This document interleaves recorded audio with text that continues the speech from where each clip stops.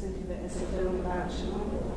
So yeah, it's called Chernobyl. It is, absolutely. Yeah. But actually the experience of being in the space, and there's so much going on in it as an experience of a work of art that I'm not sitting there thinking this is a really bad job of telling me when did this happen, how many people, it's not trying to tell me this is post-apocalyptic. There's a lot for me to work on. It's not the first thing that works on.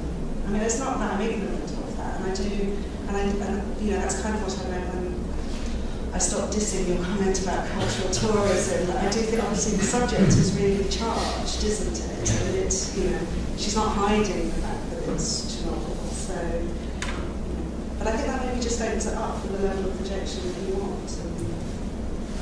The other thing I was interested in more formal terms was the way the work itself sort of deals with the idea of an explosion, being kind of transmitted by light, kind of expanding and then hitting the wall.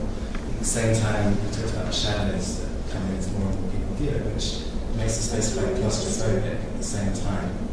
And I wonder how you think the work plays through this idea of an explosion, not just the images we see, but somehow, I guess, the physics of the explosion as well. I panicked when I read that question. I was like, physics? I don't know about physics. Because it was quite like a boy question. Yes. It's so precious. I don't know those facts. I'm not going to surprise you. Exactly. But do you think that that's something that's consciously part of the work? I don't know if it's explosion, I say projection. I think I hadn't made the connection with the lack of light of the shadows in relation to the fact that what's being projected in the cinema space, as I understand it, is not the films of the animals, etc., not the second layer, but actually just pure white light, and then it's in the editing process that she's then picking particular edits to montage onto. I don't think so. Actually, I've certain of it, yeah. Sure? Okay. Yeah.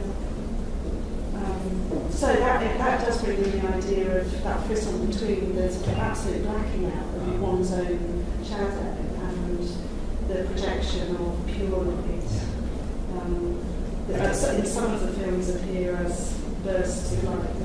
I guess it's sort of interesting that kind of comes back to the idea of Chernobyl as both a place and an event, because on the one hand it's clearly a place in this work, and we're bringing with it this sort of baggage of an event. For me, it's the way that, I guess the physics of the installation kind of gave me that feeling of an event, particularly, every time someone else comes into the space, that